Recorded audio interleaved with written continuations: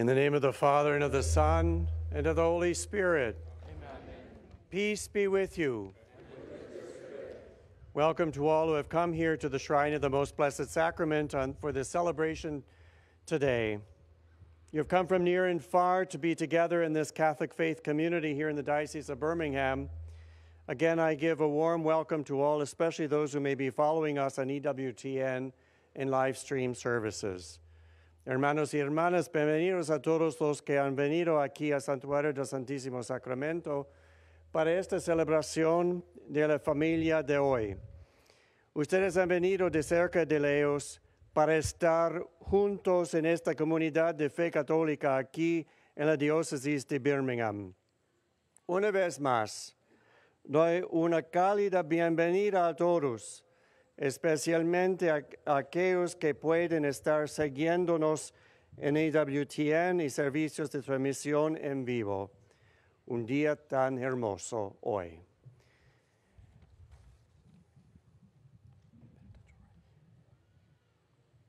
Let us take a moment to call to mind our failings and sins and acknowledge the embrace of God's mercy. I confess to Almighty God and to you, my brothers and sisters, that I have greatly sinned in my thoughts and in my words, in what I have done and in what I have failed to do, through my most grievous fault. And therefore I ask Blessed Mary, ever Virgin, all the angels and saints, and you, my brothers and sisters, to pray for me to the Lord our God. May Blessed Mary, ever Virgin, the holy apostles Peter and Paul and all the saints assist you with their merits and prayers. And may the Almighty and merciful Lord forgive you and free you from all your sins. May He help you persevere in fruitful penance, good example and sincere charity, and lead you to everlasting life. Kyrie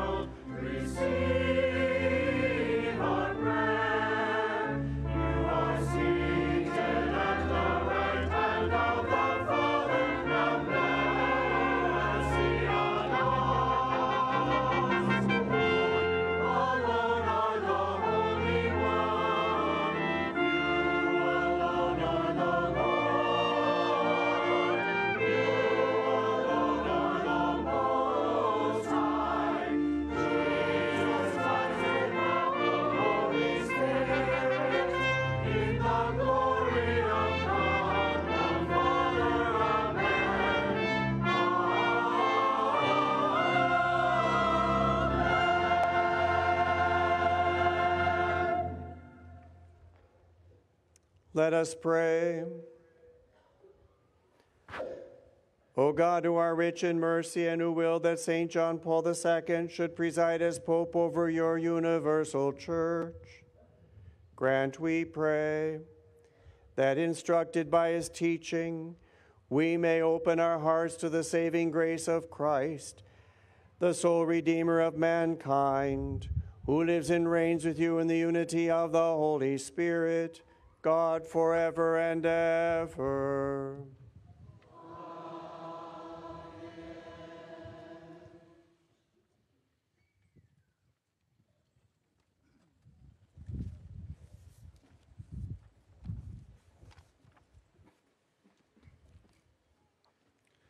Lectura del libro del profeta Isaías.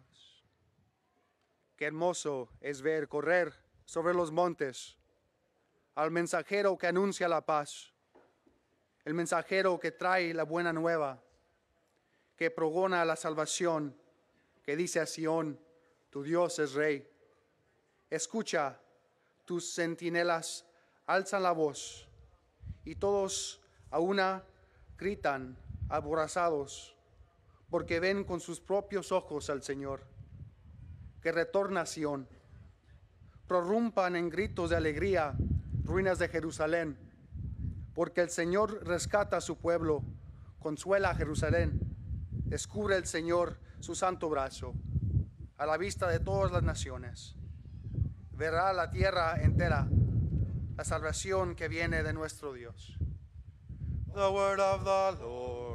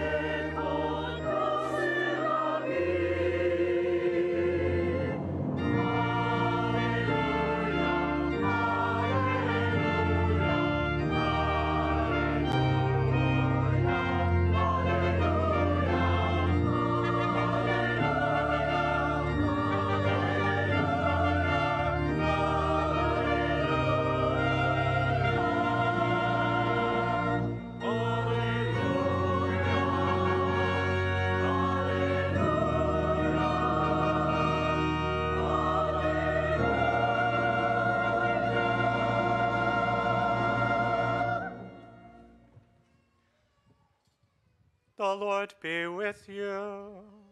And with your spirit. A reading from the Holy Gospel according to John.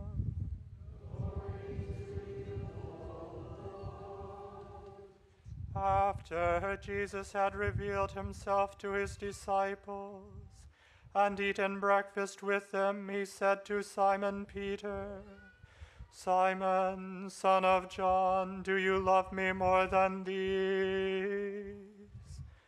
Simon Peter answered him, "Yes, Lord, you know that I love you." Jesus said to him, "Feed my lambs." He then said to Simon Peter a second time, "Simon, son of John, do you love me?" Simon Peter answered him, "Yes, Lord, you know that I love you." He said to him, "Tend my sheep." He said to him the third time, "Simon, son of John, do you love me?" Peter was distressed that he had said to him a third time, "Do you love me?" And he said to him, "Lord, you know everything. You know that I love you." Jesus said to him, "Feed my sheep." The Gospel of the Lord. Praise to you, Lord Jesus Christ.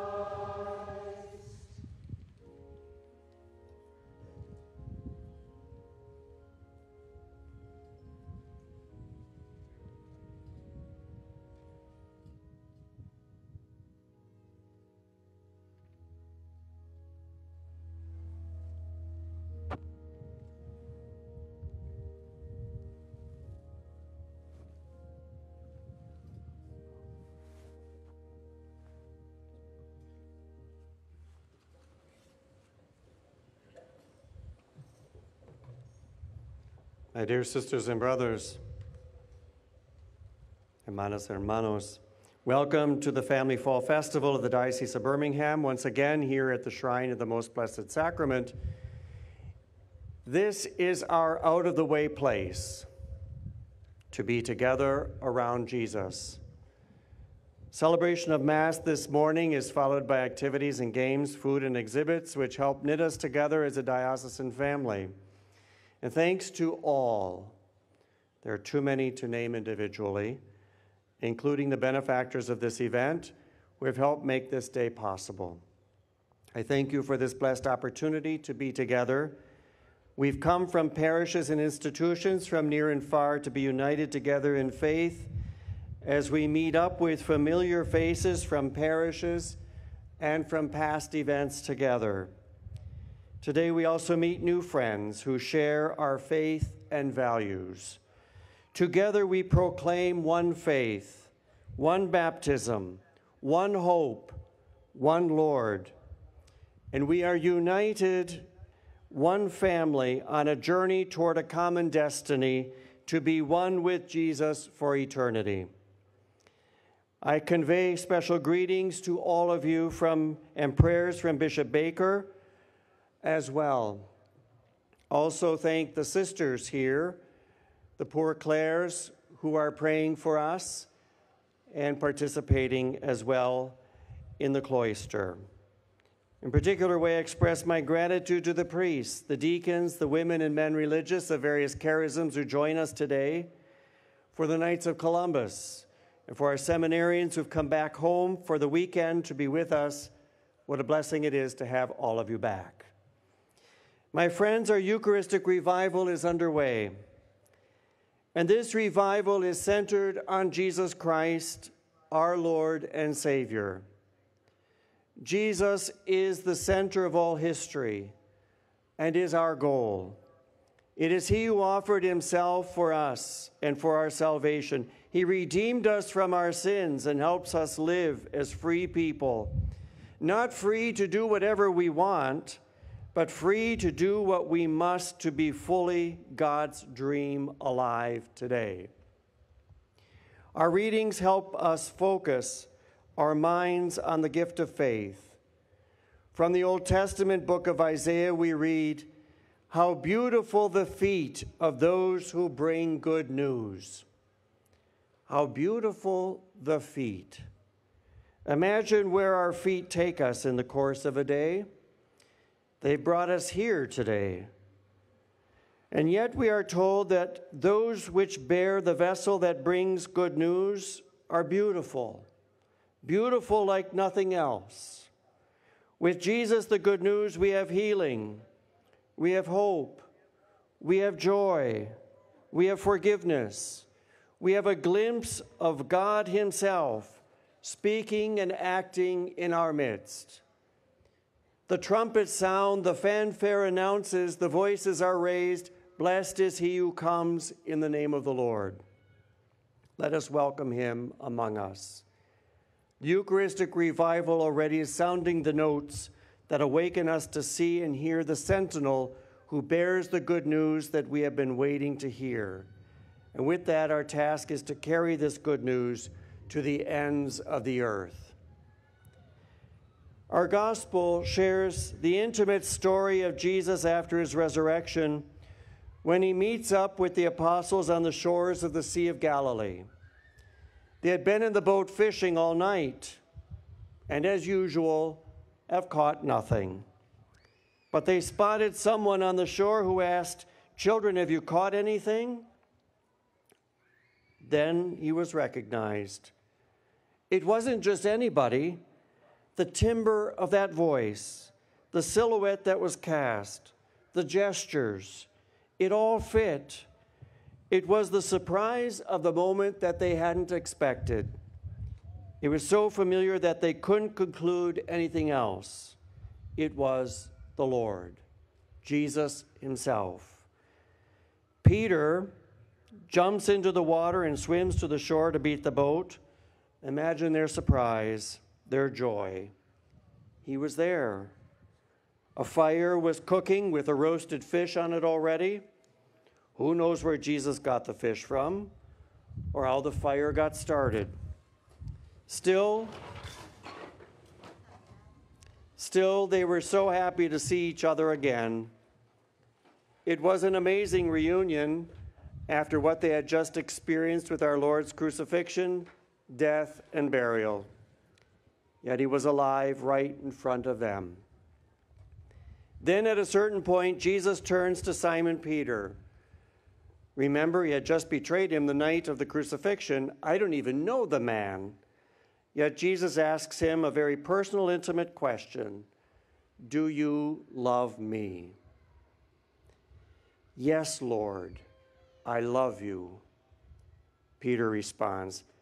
And Jesus asks him 3 times, and with each answer, Jesus indicates more intensely, feed my lambs, feed my sheep. During the Eucharistic revival, that is the question asked of each of us from our Lord. Even with all our denials and betrayals and sins, Jesus is whispering this question in our ears. Do you love me? At times, he's shouting it from the mountaintop. He is showing you his love through the love of your marriage or the magnificence of a sunset or a beautiful autumn morning or the providential coincidence of events and gestures. Do you love me? And how will you respond? We could say like Judas and Peter, I don't even know him. Or afterwards like Peter, yes, Lord, you know I love you. Why do you keep asking me the same question over and over, Lord? But those in love need to hear the answer again and again. It's not like a husband who says to his wife, why do you keep asking me if you love me? If I love you. I told you on the day we were married I love you. Isn't that enough? But there's something inside of us that says we need to hear the answer over and over again. Yes, Lord, I hear you. You know I love you. Our presence here today In this Eucharist is Jesus asking us, do you love me? We come forward again at communion, our union with him, to say, Amen. Yes, Lord, I love you. Then through your words, your life, your gestures, we hear, feed my lambs. Share this gift. Don't keep it to yourself. Be a witness for me. Share it with those who are hurting, with those in need, with those who are wounded and broken. This Christian Catholic community is a community that hears God's word and loves Jesus Christ and shares it far and wide. It must be our DNA. It is what we do as we teach in our schools, as we accompany those who are broken and wounded in Catholic social services and centers for concern. It is what we do in youth group, what we do in our Catholic hospitals and care facilities. It is what we do distributing food downtown to the homeless and hungry. And what we do is immense and has great impact. I can't imagine what would happen if it were all to go away. Truth be told, we did it well before any government program thought about it. It is because we know we are loved and want to share that love with others, to accompany them to a life of joy, freedom, and wholeness. My dear friends, stay close to Jesus. Tell him you love him when he asks you. Do not be afraid to receive the good news from the beautiful feet that bring that good news to you. In Jesus, we have a unique treasure that nothing can buy. We have this Catholic faith community here in central and northern Alabama. We are a people of one faith, one baptism, one hope, one Lord, and we are one holy Catholic and apostolic. We are people on mission for Christ. Finally, on this memorial of St. John Paul II today, we recall his passion for young people, for the Eucharist, and for our Blessed Mother. His motto, totus tuus, all yours, is a fitting response to the question of Jesus to Peter, do you love me? Yes, Lord, you know I love you.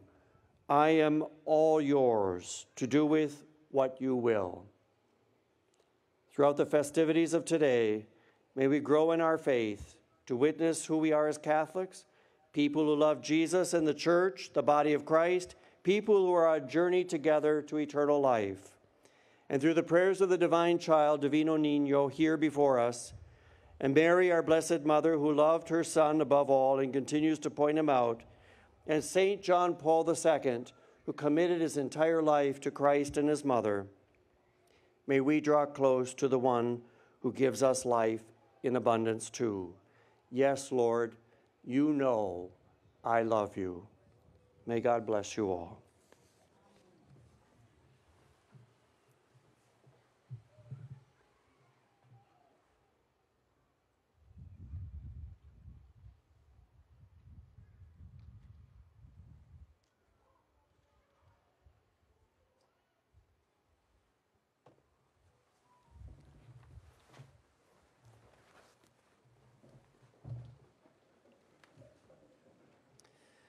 The risen Christ is present in the midst of this holy assembly. In humble confidence and joy, let us pray. We pray for the Church, the intention of our Holy Father, Pope Francis, that her members may be ever faithful to and courageous in preaching the gospel, and that she may be a community of solidarity, fraternity, and welcome. We pray to the Lord. Lord, hear our prayer. For the bishops of our country, especially Bishop Reka, that their leadership of the Eucharistic revival in our nation will guide many to an authentic encounter with Jesus Christ, who gave himself for us on the cross and in the Holy Eucharist. We pray to the Lord. For those who question their faith, or who have left the church or been hurt by her, that our devotion to the Eucharist will lead them to a deeper experience of Christ as a source of life-giving waters. We pray to the Lord. For the gift of unity, that the Holy Eucharist will draw us into deeper union with Jesus, strengthen our love and respect for each other, and bring about everlasting peace in our world. We pray to the Lord. For the sick, afflicted, and addicted, that the Holy Spirit will move them to come to our Eucharistic Lord for healing, strength, and refreshment. We pray to the Lord. For those who have died in the peace of Christ, that they may find in the presence of God light, happiness, and peace. We pray to the Lord. We come to you in hope, O God, knowing that you hear the prayers we offer in faith. May your spirit of wisdom and truth rest upon us always, so that we may be prophets of your justice and disciples of your love. We ask this through Christ our Lord.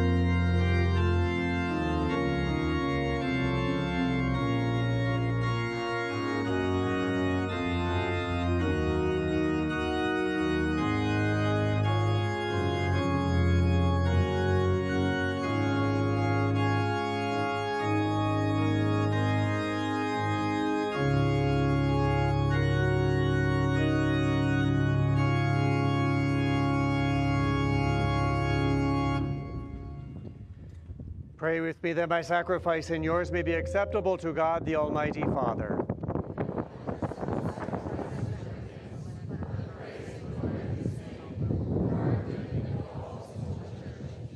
Grant our supplication, we pray, O Lord, that this sacrifice we present on the feast day of Blessed John Paul II may be for our good, since through its offering you have loosed the offenses of the world through Christ our Lord. Amen.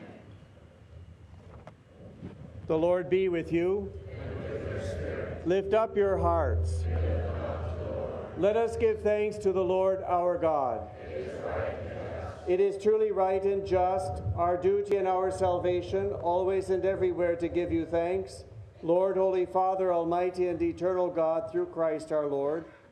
For as on the festival of St. John Paul II, you bid your church rejoice, so too you strengthen her by the example of his holy life, teach her by his words of preaching, and keep her safe in answer to his prayers. And so with the company of angels and saints, we sing the hymn of your praise, as without end we acclaim.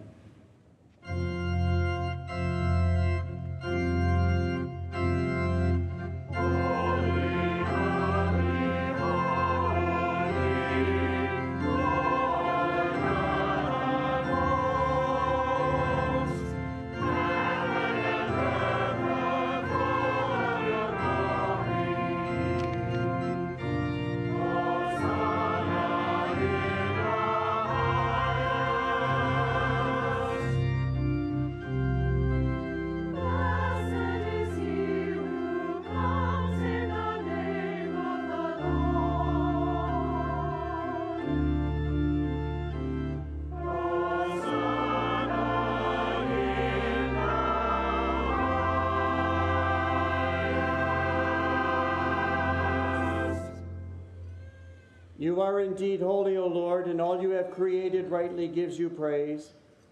For through your Son, our Lord Jesus Christ, by the power and working of the Holy Spirit, you give life to all things and make them holy.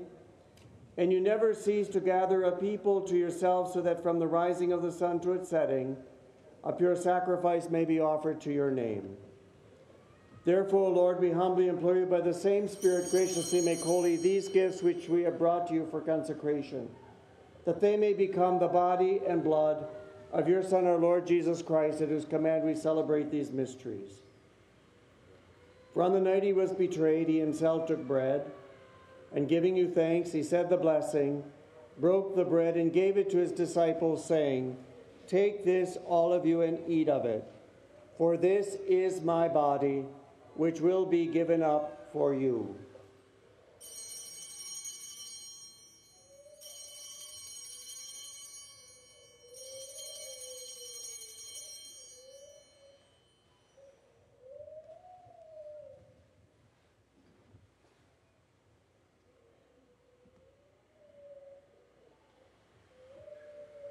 In a similar way, when supper was ended, he took the chalice, and giving you thanks, he said the blessing, gave the chalice to his disciples, saying, "Take this, all of you, and drink from it, for this is the chalice of my blood, the blood of the new and eternal covenant, which will be poured out for you and for many for the forgiveness of sins. Do this in memory of me."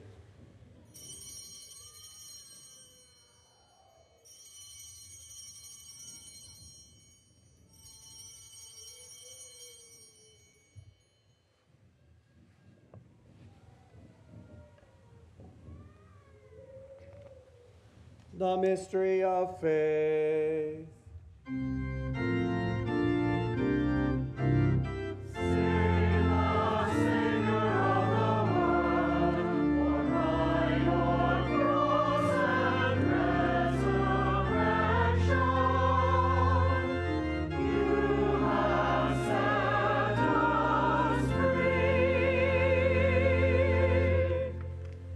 Therefore, Lord, as we celebrate the memorial of the saving passion of your Son, his wondrous resurrection and ascension into heaven, and as we look forward to his second coming, we offer you in thanksgiving this holy and living sacrifice. Look, we pray, upon the oblation of your church, and recognizing the sacrificial victim by whose death you willed to reconcile us to yourself, grant that we who are nourished by the body and blood of your Son and filled with his Holy Spirit may become one body, one spirit in Christ. May he make of us an eternal offering to you, so that we may obtain an inheritance with your elect, especially with the most blessed Virgin Mary, Mother of God, with blessed Joseph, her spouse, with your blessed apostles and glorious martyrs, with St. John Paul II, and with all the saints on whose constant intercession in your presence we rely for unfailing help. May this sacrifice of our reconciliation, we pray, O Lord, advance the peace and salvation of all the world. Be pleased to confirm in faith and charity your pilgrim church on earth, with your servant Francis, our Pope, and me, your unworthy servant, the order of bishops, all the clergy, and the entire people you have gained for your own. Listen graciously to the prayers of this family whom you have summoned before you. In your compassion, O merciful Father, gather to yourself all your children scattered throughout the world. To our departed brothers and sisters, and to all who are pleasing to you at their passing from this life, give kind admittance to your kingdom. There, we hope to enjoy forever the fullness of your glory through Christ our Lord, through whom you bestow on the world all that is good.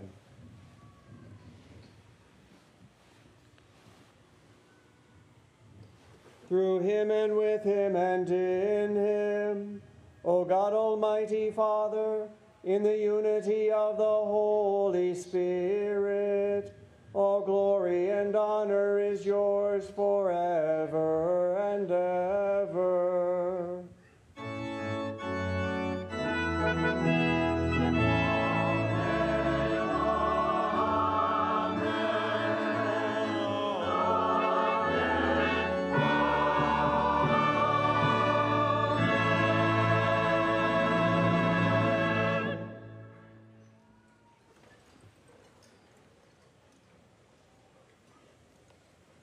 At the Savior's command, informed by divine teaching, we dare to say, Our Father, who art in heaven, hallowed be thy name.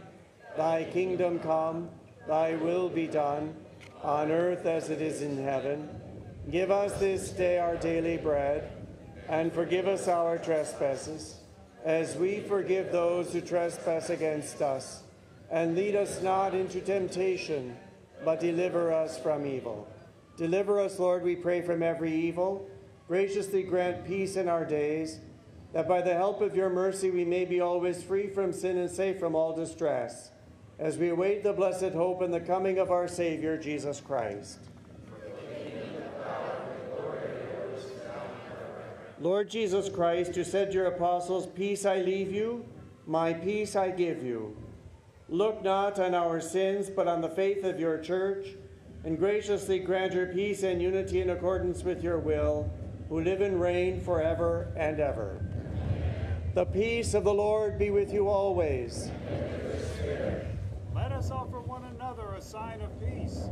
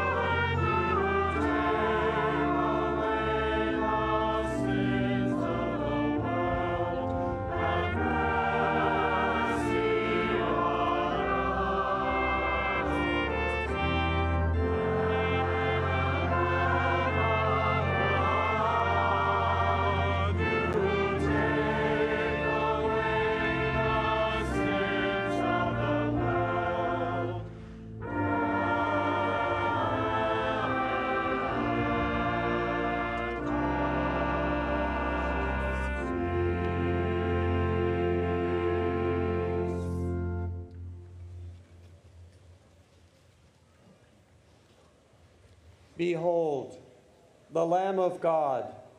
Behold him who takes away the sins of the world. Blessed are those called to the supper of the Lamb. Lord, I am not worthy that you should enter under my roof, but only say the word, and my soul shall be healed.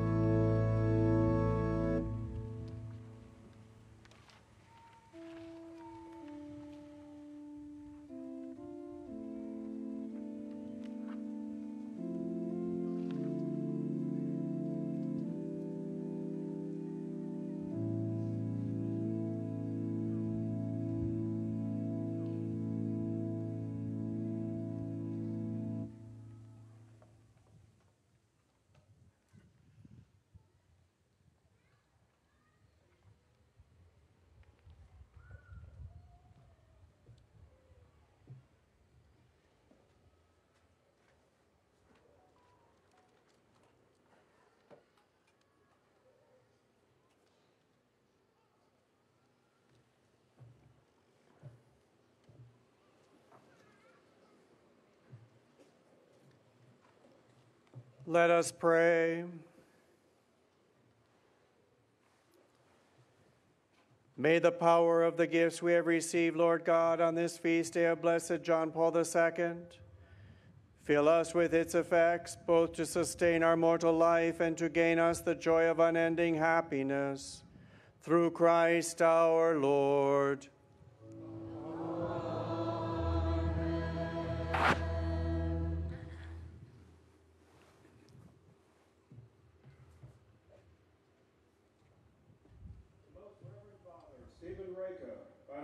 God and Apostolic See, Bishop of this Holy Church of Birmingham, will give the apostolic blessing with a plenary indulgence in the name of the Roman Pontiff to all present who are truly penitent and have confessed their sins and received Holy Communion. Pray to God for our Most Holy Father, Pope Francis, our Bishop Stephen, and for Holy Mother Church, and strive by holiness of life to walk in full communion with it. Through the intercession of the blessed apostles Peter and Paul, may Almighty God bless you, the Father, the Son, and the Holy Spirit. Amen. The Mass is ended. Go in peace to love and serve the Lord. Thanks be to God.